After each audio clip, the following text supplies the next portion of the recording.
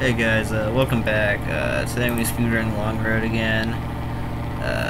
This time speedrunning version 34.05, which is the newest release, which guess what, has longer road. That's Harold's used car, but that's a different Harold's used car location. Wow, so innovative. Anyways, I've decided to change up the rules. You can't just get a car at the dealership because in version 33.00, just after the one I speedran last, the devs decided to make all the cars really fast and then slowed them back down. So sadly, the Center Solaire only goes 109 miles an hour. They also had really fast cop cars. So I'm just changing the rules so that the car needs to be at the end of the road, which is, guess what, right here. There's no really definite way of doing this. The devs don't really even care how you speedrun this, but I guess the rule is just pick the car that you like and just go to the end of the road. So I'm going to get my timer out here. This new version has, of course, this extension of the road. It has, I think, a couple other things. They've changed up the town of, like, Aberdeen. I don't know all this town names. They keep changing them. Anyways. Okay, I'm still in park. So I'm going to rev up my engine. And when I release park, I'm going to start the timer so I can start going. 3, 2, 1, go. Okay, so this car I think can go like 160 miles an hour. It's like an Optimus something. Optimus Prime, I don't know. Cop car. It's very fast. I've driven it very fast. This area is like a nice little 4-lane area, and there's actually a 4-lane curve up here, which is a new thing for Long Road, never before seen.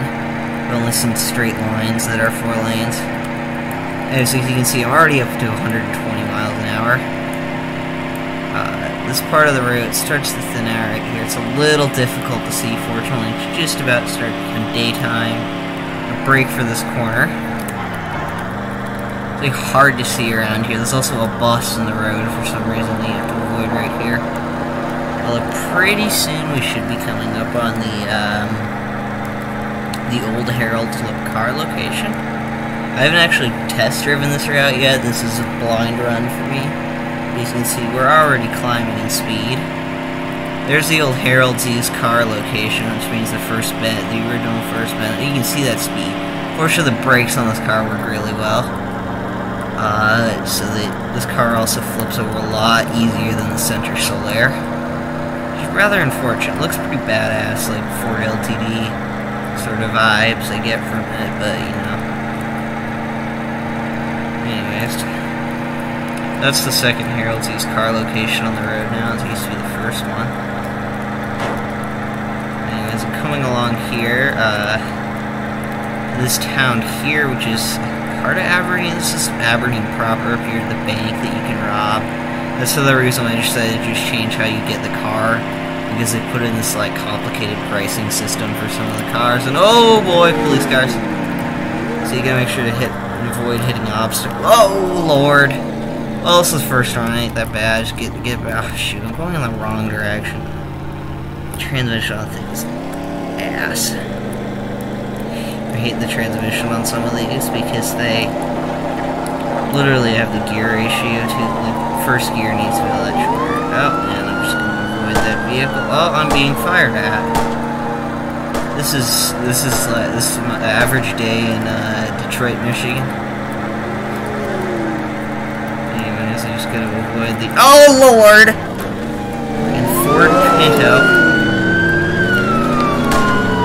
I'm being fired at. I'm trying to speedrun the game, officer.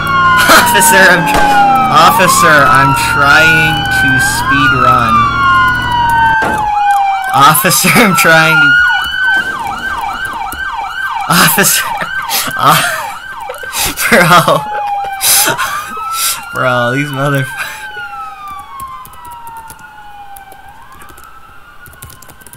Homie, I'm recording. Alright. This has gone terribly wrong. Yeah, that shut him off.